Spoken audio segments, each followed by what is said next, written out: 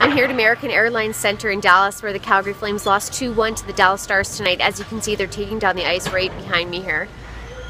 So I better get going. The Flames tonight, their fifth stop on a 5-game road trip, back-to-back losses. They lost last night in Carolina, and were set for a good start tonight. They wanted to improve their power play, but it didn't happen. Again, they went 0 for 5 on their power play.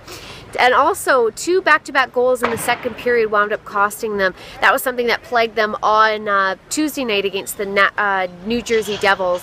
Less than 2 minutes, they allowed 2 goals, so that wound up costing them. Jamie Benn and Jason Spezza both scored. Joel Colborne had the lone goal for the Flames in the third period, so he had some looks. Mark Giordano had a lot of shots on net, but just couldn't convert. Chris Russell blocked 6 shots, while Michael Backlund was really good off the face-off circle, as well as Sam Bennett and Michael Frolik. That whole line was just great again tonight, but they just couldn't convert or find the back of the net.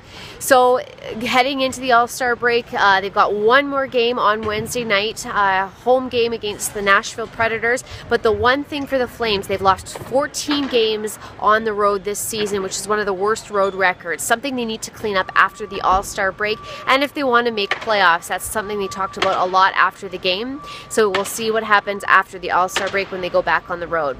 I'm Kristen Odland. Thanks for watching.